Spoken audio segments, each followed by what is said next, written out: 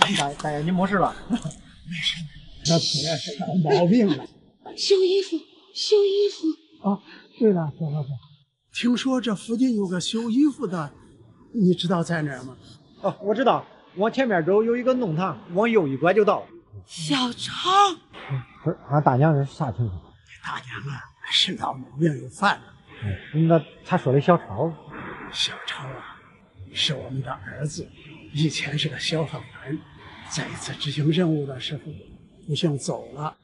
你大娘啊，经受不住打击，精神失常，他有时候啊，他连我都不认得。那他这个衣服，这衣服是小超参加工作以后，用他第1个月的工资，在父亲节的时候给我买的礼物。谁知道他走的那么突然。哎呀，你瞎说什么呀？那小超不是好好的吗？他就是换了身衣服。其实啊，他还是一名优秀的军人。哎呀，老婆子，可不敢乱说啊！人家正在工作，走，咱们赶快去修衣服。我不走，我要跟儿子说话。哎呀，你走吧。不走。妈，妈，儿子现在正在站岗，等我下班了回去陪你说话，好不好？好，等你下班之后，妈给你做你最喜欢吃的酸菜馅饺子。好，妈，你先回去吧，把这个衣服给我，我下班了我去收。好。小伙子，我们家就在前边这个小区，1单元302是现源的。你大娘从来就没有这么开心过，谢谢你啊！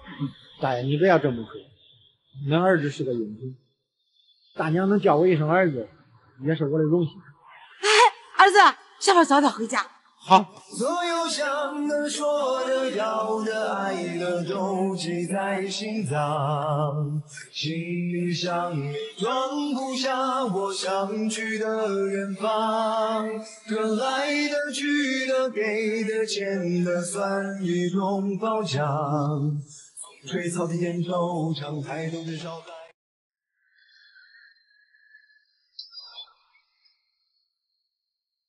菲菲啊，你怎么了？我没事。肯定有事儿，快说，谁气你了？没有谁气。好了，待会儿下岗了，聊吧。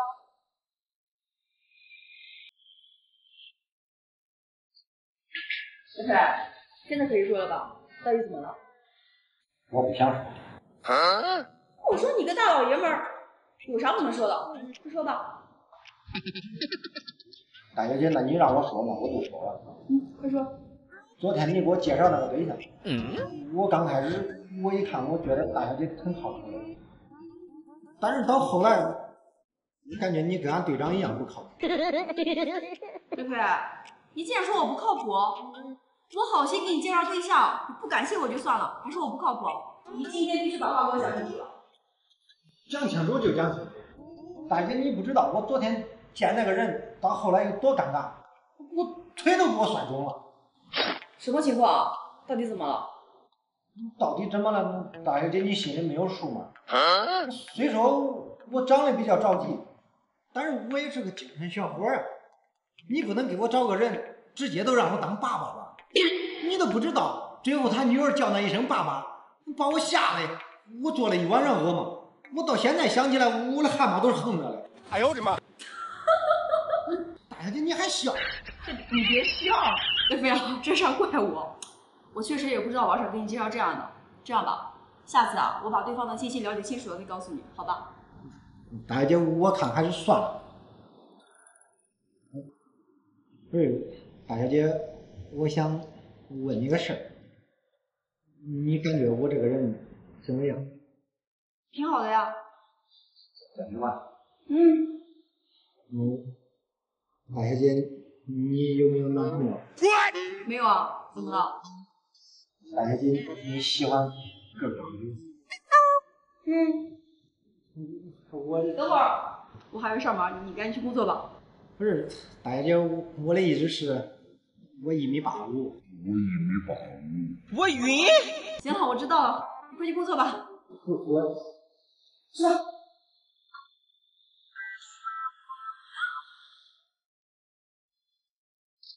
你好，请出示证件。我没有证件，我来找人。你找谁？你给谁打个电话？你没有证件，我不能让你进。你知道我要找谁吗？我管你找谁呢？你没有证件，我不能让你进。哎，我说你一个保安，一个月能拿多少工资啊3800，咋了？卡给你，我可以上去了吗？不是，我跟你说证件的问题，你给我扯这个干啥？我没跟你扯，我的意思是，你放我进去，我这张卡就送给你了，没问题吧？有问题。我跟你说，我虽说只是一个保安，但是我有做人的原则，请收住你的东西，配合我的工作。那你的意思是，今天我没有证件是进不去了？可以这么说。那我也不跟你废话了。最后再问你一遍，让不让我进？没有证不能进。你知不知道我是什么身份啊？我管你是什么身份，反正你没有证，你就别想进去。行，我今天倒要看看你有多大本事不让我进。我打电话。你爱打给谁打给谁，你别后悔。我不后悔。喂，表姐，我到公司楼下了。啊，那个保安拦着我不让进。好，我让他接电话。接电话。喂，大小姐。好，我收到。刚才不是不让我进吗？不是，你刚才也没有说你是谁呀？再说了，那大小姐说能进。告诉你，如果再有下次，立马给我从这里走。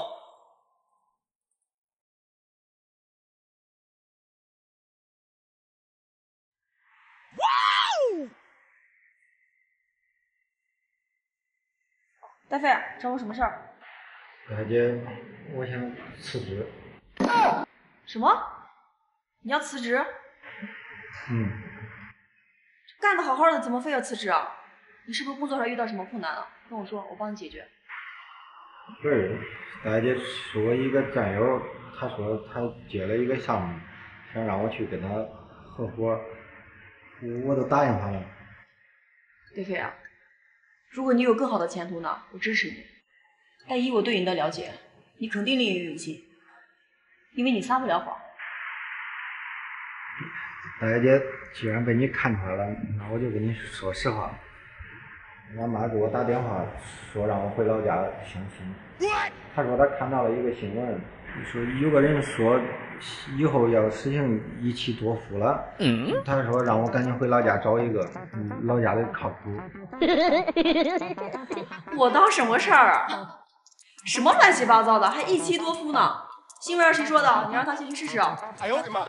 菲菲啊，虽说前2天给你介绍个对象吧，说点小插曲，但咱们公司不是还有好多女同事吗？